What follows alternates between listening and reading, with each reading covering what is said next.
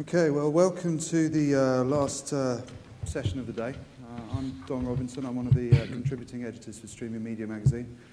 So you may have read some of the articles and output I've put together, or the opinions or the unqualified judgments that I've made about the industry.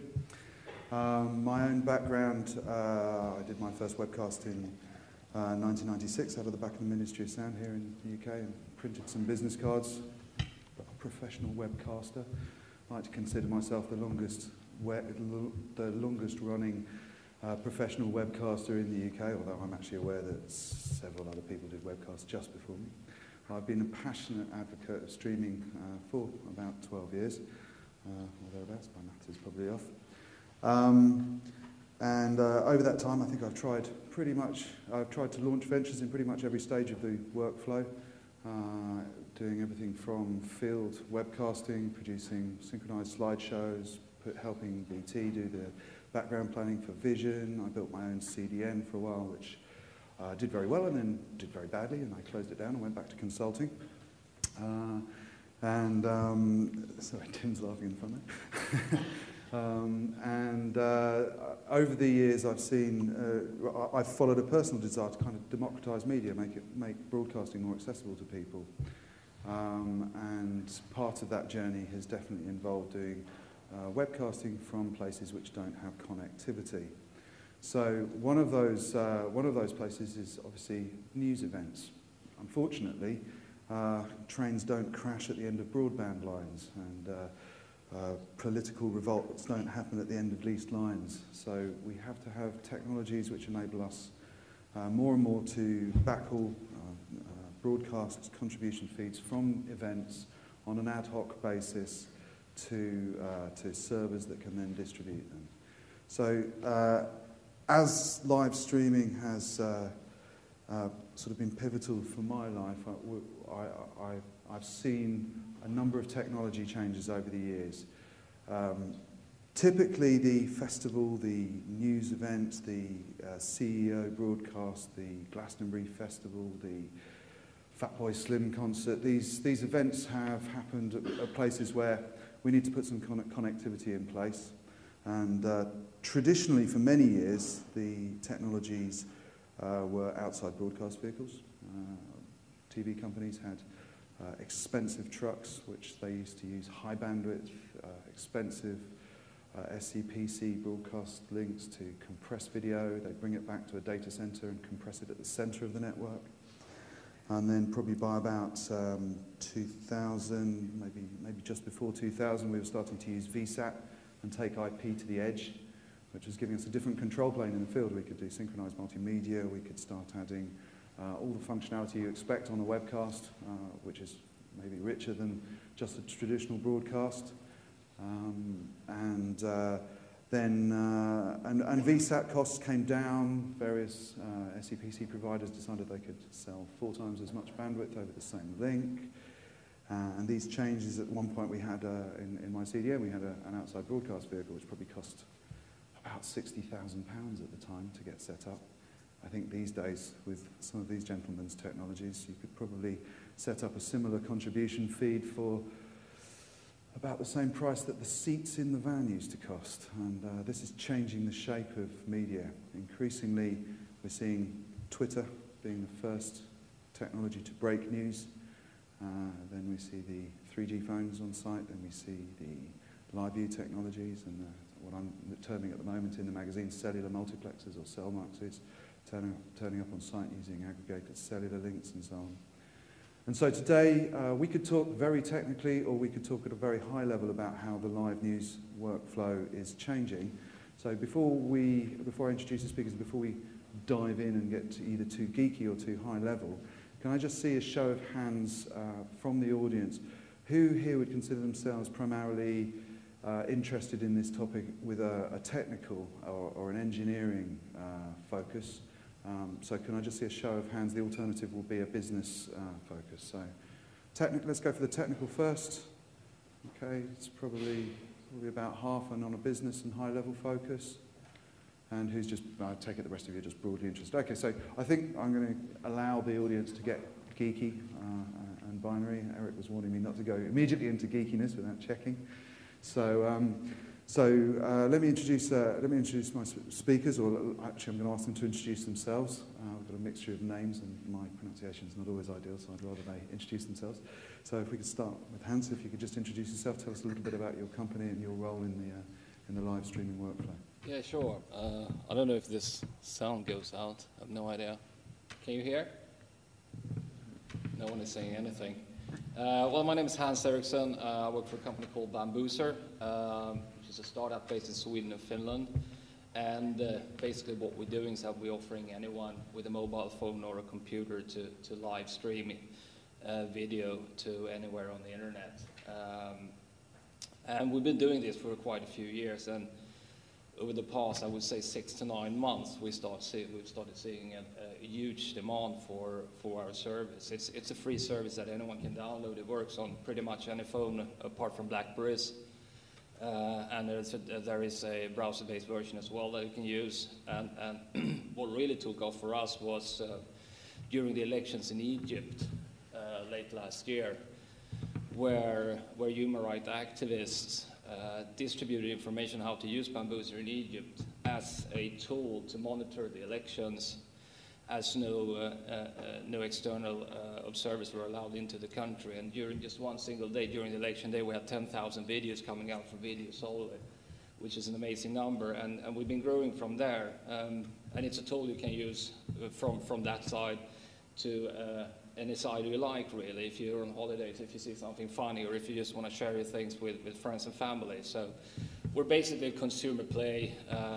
We're doing business to business as well, but our play is primarily consumer. So my name is Ariel Galinsky. I am with LiveView.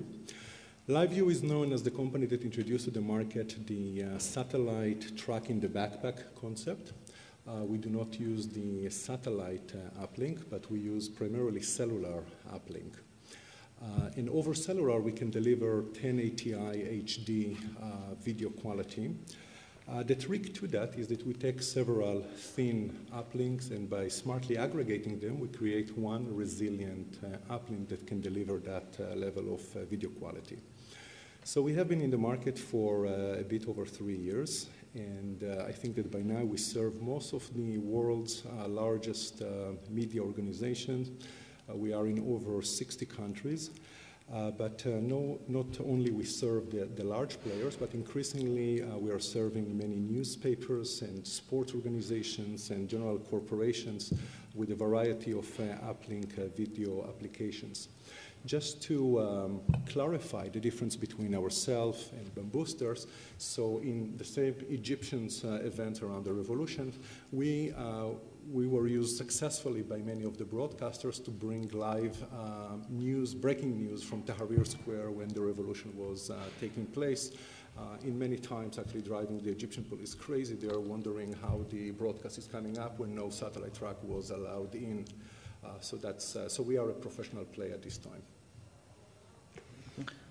Hi, my name is Michael. I'm from Minicaster. The reason why I'm dressed like this is we are exhibiting here and we, let's say, pronounce the encoding, the live encoding rebellion, because it's fashionable to run in these terms. The product we just recently launched is the Minicaster. This is the product you see here. It's a live H.264 HD encoder. It provides you connectivity to the internet via Wi-Fi, 3G, 4G, satellite, or LAN. And you can ingest SD-HD signals over SDI or SD signals analog and very soon in HDMI. We think that a device roughly 2,600 euros in the professional version and lower for the other versions is capable to enable everybody's Joe to stream live. So any sports club, funerals, weddings, and so on can be done like this because it's getting so easy. It's just by the push of the button if you have made some settings up front.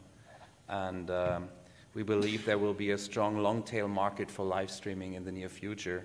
And this is why we developed this product. We are, company is called TV1. We're on the market since 1998 with web TV and web streaming. We were waiting for a product like this by the industry, and they were not coming up. for the price range, for that size and mobility. So we did it on our own, and since 10 days we are shipping, and it looks promising. Thanks.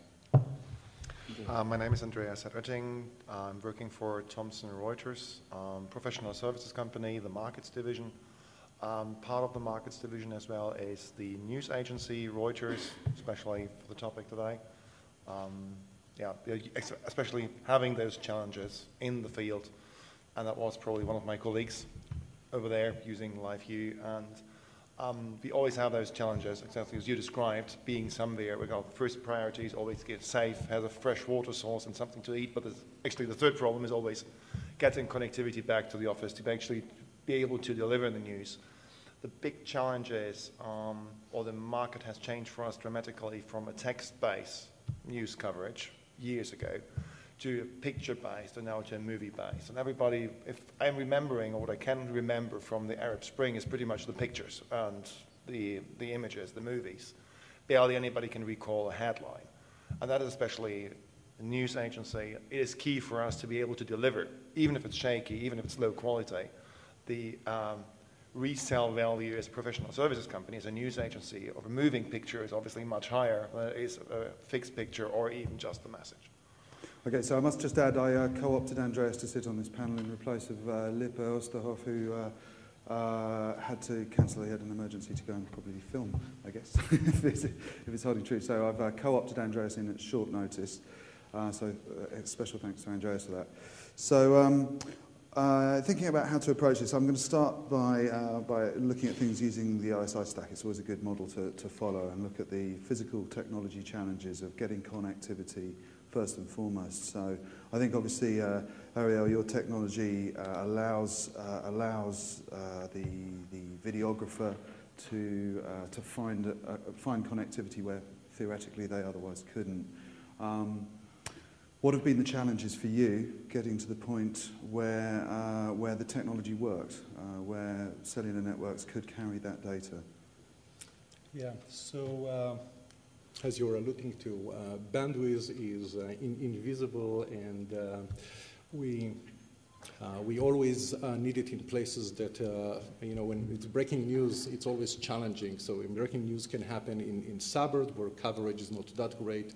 It can happen within thick building or in busy sports event, and those are always very challenging environments for the uplink. So we specifically went ahead to develop technologies to combat these issues. Two of the main technologies that we develop are related to. One is the automated load balancing between the different uplinks.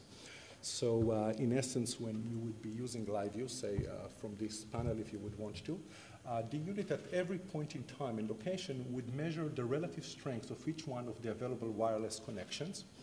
And based on that, we'll create the best possible way up for the video. So if we would be in the US, at one moment we would be using Verizon more than AT&T, and the next moment it will be the AT&T more than Verizon. And it keeps going like that, generating the best possible link. So this is one set of technologies that ensure the video quality and resiliency.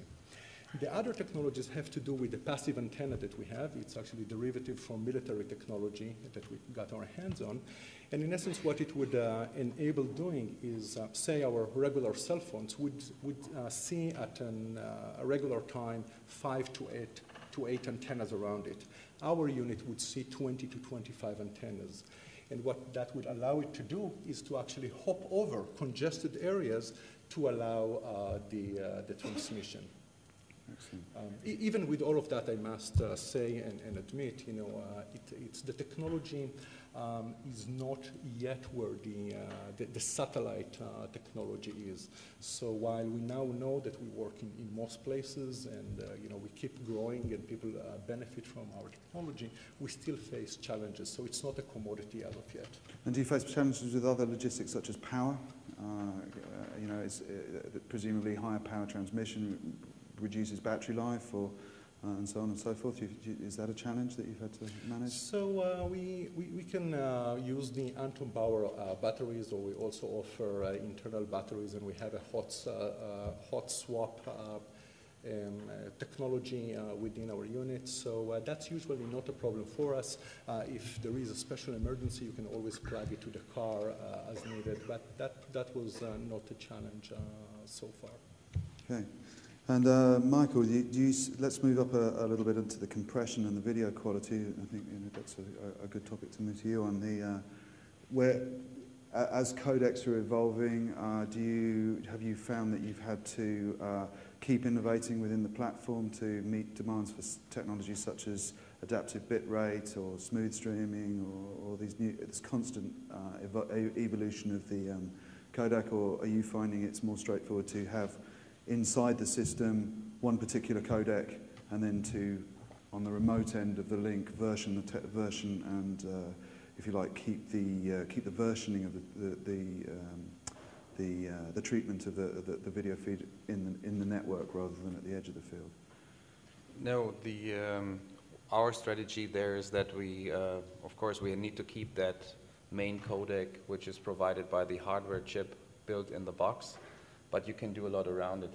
So there are technologies out there we can implement on the platform where, let's say, kind of intelligent store and forward is being done in the live streaming mode, where the bandwidth is detected and you can, let's say, dynamically increase kind of buffering inside the box itself, or a technology working by clocking and checking out whether packets are lost or not, and then dynamically adjusting the speed. This is, for us, much more flexible on the hand to do that on the software side than touch the chip side, because this is something we are reliable on what is being provided on the market in terms of hardware technology. And in the context, I think, question for both of you guys. In that context, are you finding challenges with highly volatile networks? Are you finding challenges with forward error correction, with latency, with these different network layer problems? Presumably, if you're switching across lots of multiple cellular networks, you're going to have to manage the latency in the platform to ensure that you don't constantly get break up in a picture every time you're jumping. Are these challenges which are becoming more manageable? No, absolutely. You've just described a set of challenges that we face on a daily basis, and so we've developed against it. And at this time, in areas in which there is decent coverage, we can provide 1080 HD quality with a latency of 1 second. But it wasn't an obvious thing. We had to make slow progress toward that end. With that, we do offer a set of other settings. So if the conditions are not that great, then we offer a bit more of a buffering, and then you have to go to a 3-second latency, and you still can keep a high quality video. Sometimes the issue is that on big events, there are a lot of people using their original and their ordinary smartphones, and they are hooked up to the cell all the time. So you never get a dedicated bandwidth. Think about 5,000–6,000 people are hooked up to one cell just for one provider. There's no chance even for him or for us with one technology to get in and get sufficient bandwidth. Maybe you agree. You can't do any load balancing where it's nothing. But with the passive aerial, it sounds like so actually what we do is, in that type of situation, then we leverage all the other networks. So we have to be in a cellular crisis situation that no network is available for us not to be able to take the transmission out. So that's the load balancing. And then we have the antenna that allows us to hop over the congested area into the further away tower in order to overcome that situation. But this is a fixed antenna. The cellular is fixed antenna, but what we carry in our unit is a passive antenna that is smart enough to recognize the congestion and to go over to the next tower that is further away, and so to overcome that congestion. I mean, we are using this daily. Actually, I would be willing to bet a bet that all of you have seen this at work, because transmission from events such as the Super Bowl or the NBA All-Star Game, all of them would have the conditions of having 6,000 and more people with their smartphone, and yet people used successfully live view with these technologies to take the transmission out. So we've got two destinations for this video. We've got direct to web and we've got to traditional broadcast. Okay, so they're kind of represented almost at each end of the table with Hans and Andreas. So a question for both of you. I'll put it to Hans first. When is good enough in terms of quality? Well, I think quality is not the issue nowadays when it comes to especially breaking news stuff. And YouTube done a tremendous job in helping us understanding that and coping with that. And like how we're facing it is like what we want to provide our users with and their viewers is this video that actually comes through, that is some kind of picture and some kind of, or the voice is, or the sound is prioritized, no matter how poor the connectivity is. That as long as you have connectivity, we want to ensure you have a video that goes through and that has a latency of no more than 1.5 seconds. So what we do is that we push it, that our application can sense from at any given time what the connectivity is, and only push it through as many frames as possible. And what we do to compensate for that is that all the dropped frames, we store them on the handset, and while you're done with your broadcast, we upload them and patch them back into the video, so what you get on demand, you watch the full video as it would have been like with the full connectivity. So let me just quality is not the issue really.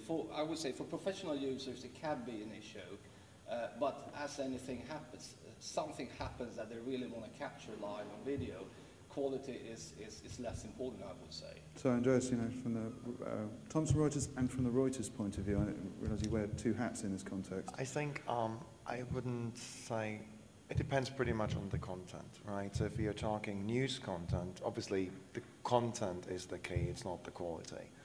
Thomson Reuters as well, Reuters Media as well distributes entertainment, for example, and sports material. There obviously quality is key, all right? And so the expectation about quality actually depends on the context. So if you have self-publishing, right? Everybody is happy to have content from that region in the world in the first place, or if that content is unique, expectation of quality actually drops because that is the only source. If I put myself in the shoes of a publisher, so a client of ours buying content in the end, if I have 20 sources to choose from for the same event, I'll hopefully go for the ones with the highest quality on, let's say, a very good quality-cost relation, because usually cost goes up with the quality. And if I only have one source to pick from, I only have to check, okay, is that verse for me, is the quality good enough for someone else who doesn't know the full background story to identify what the whole thing is about? Or am I able, as a journalist, to validate that that is genuine content in the first place? And that's something we never have to forget. Quality is an indication as well. Me as a third party, not having been there, being able to see, is that genuine in the first place, or is it just a mock-up, a fake, or something like that? Which is a completely different story. You don't have to touch on that one for any further, but that is a problem in the industry, in the self-publishing market. And sometimes quality helps me to identify, it is that place, it is that person, there is someone I can recognize on the video, and I find that content genuine. And I think that is something, in general, I would say it depends. For news, quality isn't that much big of a problem, but you're completely right. If it's sports, no doubt. Everybody would just switch away, go to another channel if he's not happy with the sports coverage. But that's kind of a given, I think, yeah. that the kind of thing needs quality. But what's interesting, I think, in terms of context is that we don't see our service as a substitute to existing services, it's a complement. And just for example, during the uproars in Egypt, and all those TV teams, they were based on balconies and hotels around Tahrir Square. Like we had videos coming out from inside Tahrir Square, like 24/7, and people were just coming to us, like, can we use that stuff? Can we use that material and publish it? And it was New York Times, BBC, Al Jazeera, Sky, you name it. So in that perspective, I totally agree with you that it comes into context what kind of stuff it is. So Ariel, as you've been selling LiveView into the news agencies over the years, have you found that maybe the concept of quality has changed? Yes, I agree, and I think that as media continue to splinters, People expectation for quality has changed a bit, and so some of the largest news agencies would tell us, all right, the story trumps the picture, but then they will add, this is assuming that others don't have a better picture. And so, yes, the environment have changed, and they're willing to take a lower quality. Some would tell us, all right, if it is an extreme situation that we were describing before, then just get us a picture and make sure the voice will get through.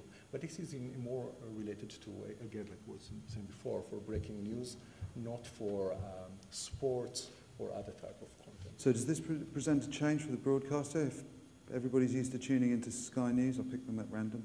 If everyone's choosing to tune into Sky News, and the quality of picture that they're seeing on every news bulletin is the same as the quality of picture that they may be seeing on a web service, and I'm not saying that it's automatically a lower quality picture, but generally there may be an association that it is. Do you think that this may mean that the quality of the image is going to be less of a driver for people to go and tune into Sky News, and they may just turn away from the traditional broadcast media to the web?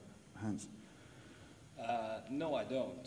I don't think that's going to do the change or make any changes. What I think, though, is important to understand here, what I think is about to happen, we're seeing it happen, is how you can crowdsource content as like was 100,000 people around Tahrir Square, probably going to get more interesting picture out of that place than 5 camera teams on balconies in hotels around that square. And that's how I think that the media companies at large are going to have to rethink how they're actually working, because they most often are going to be far away from where the action actually is, and there's going to be people more and more. It's going to happen at a larger and larger extent going forward. People are at the scene as it happens, and how do you get hold of them, and how do you contract them in some way? And that's going to be an issue going forward, I think, in order to ensure that you, as a media agency or media platform, has that content that really matters at the time it happens. And so this touches on something. I had a conversation with Lipa, who was going to be on this panel, and isn't he? I had a conversation last week, just in preparation for today, and he was talking about curation, and I think I've mentioned it a couple of times in presentations today. I think curation is going to be a very significant part of the landscape over the next, in the streaming space over the next 24 months. I think, we can all go and hit YouTube and try and find something interesting. We can all go and hit any other, what was a user-generated content site, maybe as I don't know, they're changing names all the time, but what's actually interesting, maybe what the brands, maybe what Reuters, maybe what Sky News bring to it is that editorial filter. So do you have that filtration process on Bambuser? Yes, we do in quite a few instances as well, from anything that way you position it. You can actually, as you can do with Bambuser, you can interact with the person who's broadcasting through the application, through text-based chat. We have a map, so you can locate videos from anywhere in the world geographically. That happens right now, as it happened in the past hours or the past 24 hours or whatever. So we started working on that curation, and I think that's going to be an important part going forward as well. And so, jumping to the other side of the table, and I will keep coming back to the technology in the middle, okay.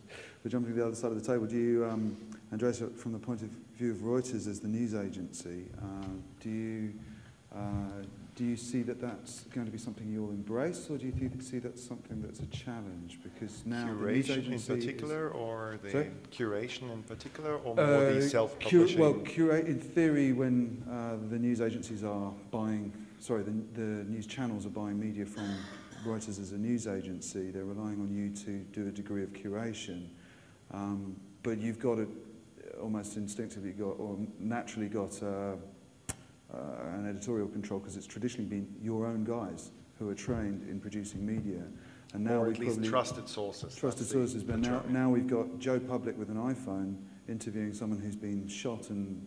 Or whatever. That's a terrible example, but we've got Do you see this as a challenge or an opportunity? I would say it's an opportunity, and not really for us as a wire service or a news agency. It's opportunity for the whole industry, and if I put that in context, it's the mobile revolution on its own, the increased usage of or consumption of news on the go, and especially the use of people to actually judge personal or crowd-created content versus actually cleansed text, tagged and indexed content. And that's the reason why it is an opportunity, because it actually means for us as a professional services provider, the overall increase of everybody's content is going to be higher. And that actually means as well, in the bottom line, our content in context with crowdsourced content will be increased. Okay, so let's come back over to technology. Michael, we're seeing increasingly technologies like the iPhone. I think one CDN at the Content Delivery Summit yesterday was talking about how the iPhone represents only 9% of their user base for their mobile sector, but it represents 60% of their traffic. So mobile devices, certainly as a receiving device, have really come of age. With applications like Bambuser, Ustream, Livestream, and so on, we're increasingly seeing small portable devices, Minicaster, maybe there may be a parallel here, able to produce higher and higher quality content. At what point will the iPhone 10, whatever it may be, replace the news crew? I'm going to ask this to both of the people in the middle here. But Michael, do you think that the technology you're producing in Minicaster is going to gradually become embedded in the phone? Still you need somebody operating that device, whatever it is. So you need journalists. I think you need people to judge what kind of content is that on one end where you capture it, on the other end where you receive it, and then maybe publish it. If we're talking about a broad publishing, not about everyday Joe just setting up a stream and nobody cares about. So even at the Egypt thing, it was very hard to determine what kind of content is that, how old is that, and the German TV station always said, we just received some video, but we can't really testify what kind of is it. It's an imagination of something, but and this you need still people to do so. But over the years, maybe this will change as well. So the role of people operating with kind of devices will maybe change as well. But you need still the judgment. iPhone 10, whatever it will be, is maybe ultra high def, whatever streaming everywhere device. But as we learned, it's not only the device itself. We need that connectivity. Maybe 4G will help us there to be wireless. There will be more satellite technologies coming up with higher uplink capacity in the near future. I think this is one major issue as well, not only the capturing and sending device, then we need a whole infrastructure to be improved. And yeah, we never have imagined. I remember 1999, I think it was the first live video from a Korean or Israeli company in Cannes on the 3GM World Congress, the former big fair, and they showed video streaming on 28K. So everybody was really surprised, but they said, okay, shaky pictures. But in the near future, of course, there will be some tremendous changes. Now, in the Live View unit, you combine two parts of the workflow. You combine encoding, you also combine it with transmission. And you had a JVC camera, was it, where you've integrated the transmission inside the camera? Is this going to become the norm? Yeah, was I supposed to mention that? I'm sorry? Was I not supposed to mention that? No, I mean, it was in our booth in IBC, so many people have seen it. But I think that in the last few years, we've seen how phones becoming cameras. What we did not see yet is how professional cameras are becoming phones, or video phone, better said. So I think it is an opportunity for many of the professional camera providers to take that direction, not only because it is a natural evolution of the camera and there is a need for that out there in the field, but also because there is a very interesting opportunity for them to change the way they are engaging with their clients.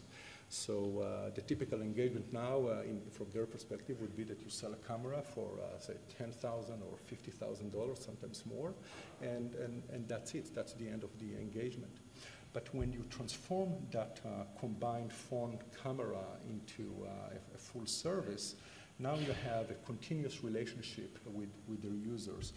They can, so to speak, get more in the vein of the customer, provide additional service like archiving of videos on some servers, or allowing to stream it immediately, and potentially price the camera in a completely different way. Say you do a subscription into a JVC and you pay for it over several years, and when a new camera and a new transmission technology is available, you're basically being replaced, and you keep yourself updated that way.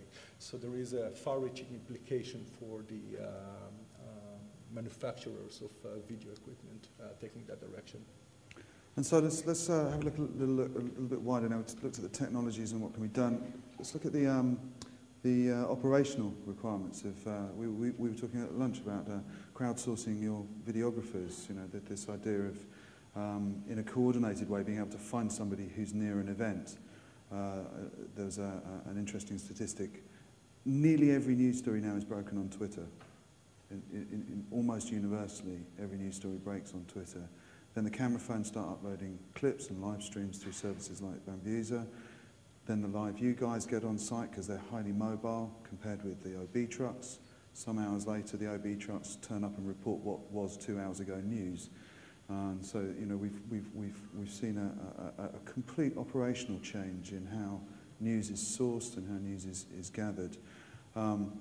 Again, you know, looking at the two poles of Bambuser and Reuters, maybe they're not poles, maybe they're parallels, but looking at these two different examples, the operational job of filtering the content, of trying to add editorial, of trying to manage the influx of a huge quantity of new forms of data. How do we extract the reality? How do we extract the news from the rubbish? Well, it's in some ways really self-filtering, I would say, because what's really news immediately gets distributed, especially through Twitter, as you mentioned, and when it starts being distributed there, you know for sure that there's something in it, or most often it is. I would say 95% of the case it is. So Twitter is a phenomenal tool, I would say, to actually figure out what's newsworthy and what's not, and what really matters to people, and what kind of information it is, or what kind of content it is. And do you think that editorial process will remain human, or do you think we're going to see advances in technology which can start to automatically filter? We certainly will see advances in technology. I do hope it's going to be some kind of human involvement going forward for an eternity, but definitely going to be software that filters that in an efficient way. Sorry, I was going through my mind last week. I was at the Wired conference, and there was a Israeli company called Face.com. A really unusual take on face recognition, because they're centralizing the face recognition in one database. So whoever their clients are using their API, once they've logged your face, any of their other clients can use that for recognition. Do you see that as a technology which could be integrated in these workflows? Do you think that are there other technologies that I haven't seen that maybe you're using? Maybe, Andreas, you've seen technologies inside Reuters which are doing? I think the bottom line question is, well, I would suggest to pull back the lens, right, saying automation is key in every process. And the demand for any automation is there, because if you look at news gathering 15 years ago, 20 years ago, you were talking about 5 to 8 people on the site. A producer, makeup, journalist, cameraman, satellite uplink, you name it. And over the last 15 years, we're currently down to 2 people. And if we can do the next step, going to 1, news agencies and TV channels will jump on it. Well, we don't care how you do it. If it's a mobile phone being a camera being a mobile phone, we demand the next step is going down from 2 people to 1. It's interesting, someone told me today that apparently the BBC are now using internally the term predators for program editor directors. Exactly, it is exactly what I'm talking about. So we have seen an industry from 8 highly specialized people going down to 1 person. And I wouldn't be surprised that even 15 years, that person even doesn't exist anymore. And we have something like a program to have a trusted source program, where we are saying, okay, because of the combination of several people we used to work with, not as a news agency, but probably as a TV channel, then you can see, okay, that 1 person I could eliminate in the long run. And every technology helping news channels, newspapers, you name it, getting closer to that one is what they want to. I don't want to comment anything on quality and genuinity of that content, but in the end, that is the market trend over the last 15, 20 years. And if you just look isolated on technology today, I think you miss that important thing that we want to get down to 1 person, and in the long run, probably down to 0 person, we have to pay for. But I think big events still need bigger crews than 1. It's impossible to do everything, and you need more than 2 eyes to cover a story. I completely agree. But if you're talking about for Premier League soccer, of course, and there's enough money there to finance properly 20 cameras around the field with 20 cameramen, the producers are probably talking a team 30, 50 people here. But the normal news gathering, so breaking news, something like that, which isn't pre-planned, so nothing where we have a schedule of the president or something like that, but really something happens, you turn up there, it will go down to 1 person and probably even less than that. Of course, but if you're on air as a 1 single team, you miss the news coming up, let's say, with a development. So you're on air and something new happening, you miss that part. And there's a second time you go on air, and a third time, and maybe 10th time. So I don't think that will work. In some cases, the 1 cameraman, video journalist, whatever you name it, can do it. But then again, that depends really on the story. Because usually you need a journalist, a reporter, everything. You shoot footage and so on. You need to edit that. You need to make a voiceover. You need to write something. And of course, the 90 seconds stand-up, whatever is possible. But is that really what people are expecting? I think the more content we get, the more people will enjoy that there will be some guidance through journalistic work. And the other stuff, let's say, the long tail, this is fine enough, 50 people watching, 500 people watching, the 5th league, whatever, junior soccer from Halifax, whatever, this is fine. But in the professional media, of course, they like to bring down costs in terms of technology, which is, let's say, obvious. But I stress the fact that you need, again, experienced people, experts, to do this stuff. So one of the things that I think has changed in news I started by mentioning one of my fascinations with getting into streaming, into webcasting, was I felt it democratized broadcasting. It's allowed everyone to do that. Is there a point where the industry needs to take a corporate social responsibility for this? You know, Ariel, are you going to sell a live view unit to some complete nutcase who comes into your facility and wants to buy one and wants to broadcast some crazy ideology? Are you actually going to take a decision not to sell them at any point, or are you going to be a business and say, as a customer, he's paying? Well, I don't know that it is up to us to decide who is the nutcase or not, because you know, it could be a nutcase from my perspective, but it could be making lots of sense to obviously somebody else. So I don't know that. You know, it is. I mean, the same goes, I guess, for any cellular phone or any other piece of technology, or any other mean by which you can, you know, deliver your message. And you know, it has to be at the end of the day up to the market to decide whether they buy that ideology or not. You know, it cannot be up to, I believe, any of us to decide who would get the technology or not. Now, Hans, is that the same for you? Because presumably, if somebody starts filming some horrific abuse of a child, you're onto a very, very dangerous water with publishing and the legality of that. Yeah, that's a fact, and we're very well aware of that. And there are 2 things that comes in there, or 3 things really. There is not yet any software that can detect anything of abuse, sexual content, anything like that. Secondly, is that we're trying to monitor every single video that comes in manually. Through our own resources and through external resources. And the third thing that is very good with today's web, it's very, very self-filtering. And people who adopt the service, they really want the service to be what they want it to be. And they're really quick in reporting anything they see that shouldn't be there, if it's abuse, if it's copyrighted content, or whatever it can be. So those are the parameters to play with today. And with live video, there is this element of thing that can happen that you don't want to happen. And we've been fortunate so far. Some others haven't.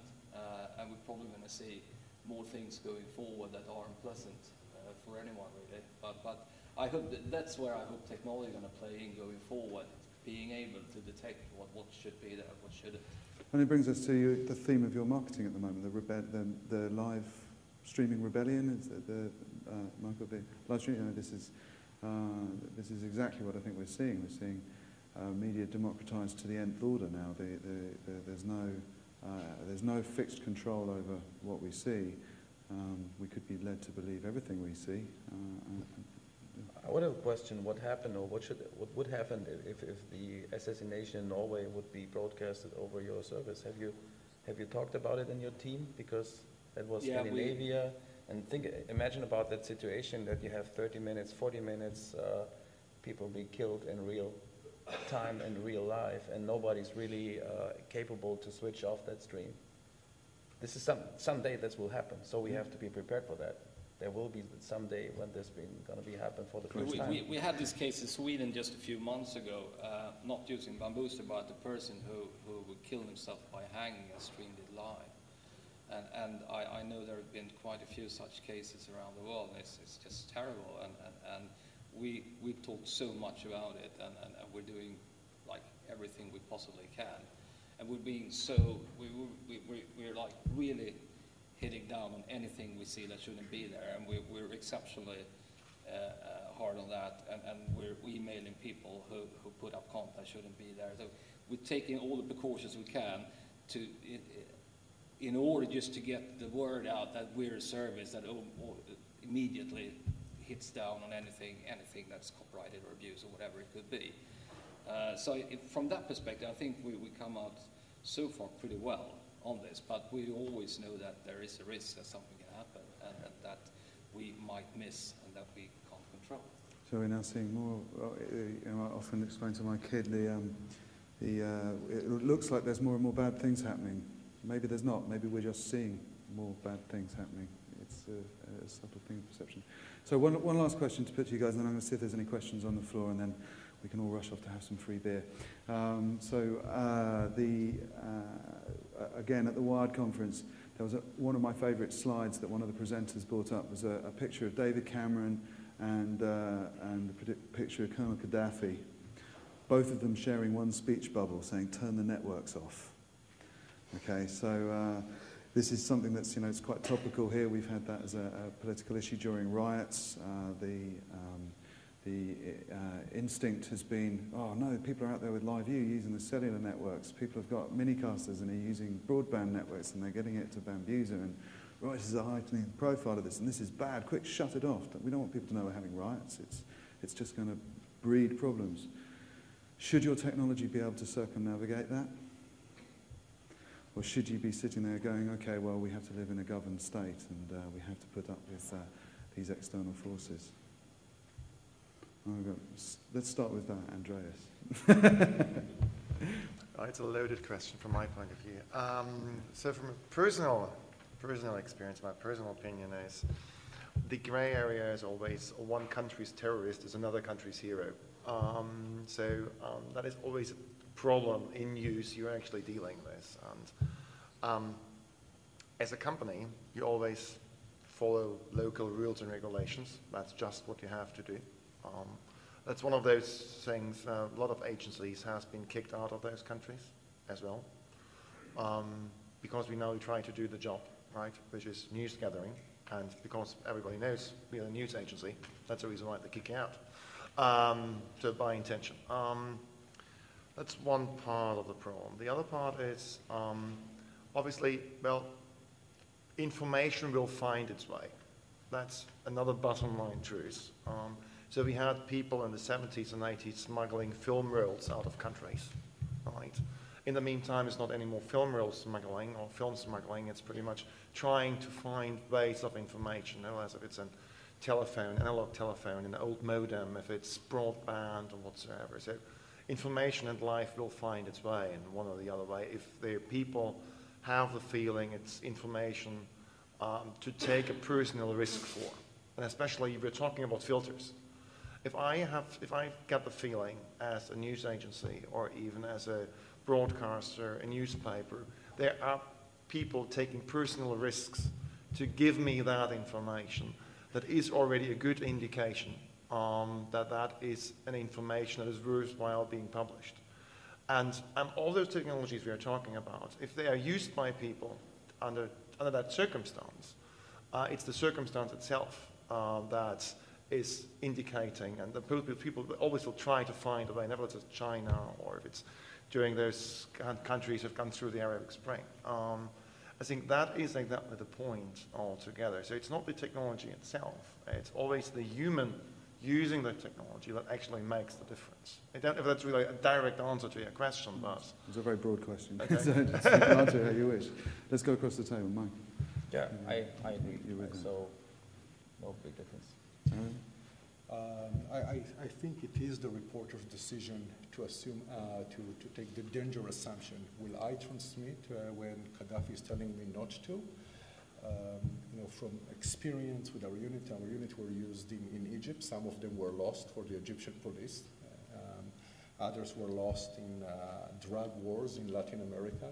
So the reporters that we've been serving found themselves in sometimes very tough situations, and some make decisions to still try to get the picture out. And unfortunately, some of them paid dearly for that. Well, I say, where things happen that matters to people who are there, they're going to do anything they can to get the pictures out. And we saw that very much in Egypt. We've seen it in Bahrain, in Syria, in Jordan, Libya. And it's kind of interesting how people do it, and it's fairly simple just to switch the GPS off your phone, and in a fairly crowded place, walking around with a phone that no one's going to take notice to. You think you're broadcasting, and you're broadcasting to the whole world, but if they can't identify you if you have an account where you're not yourself on Bambuser or whatever service it is.